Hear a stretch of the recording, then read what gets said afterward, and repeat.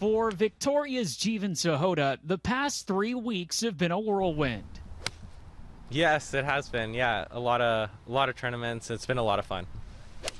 The 17-year-old amateur has competed on the last 2 stops of the Mackenzie PGA Tour Canada and heads into this week's Victoria Open at Uplands riding a wave of momentum.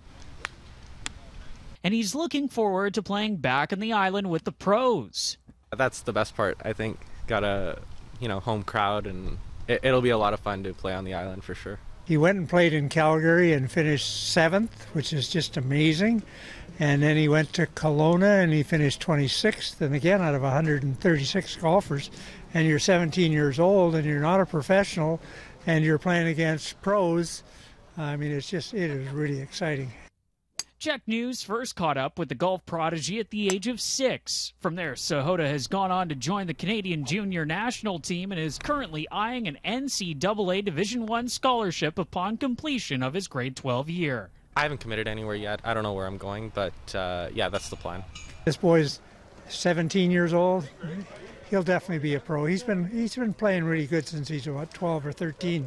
So no, Jeevan, he's going to be there.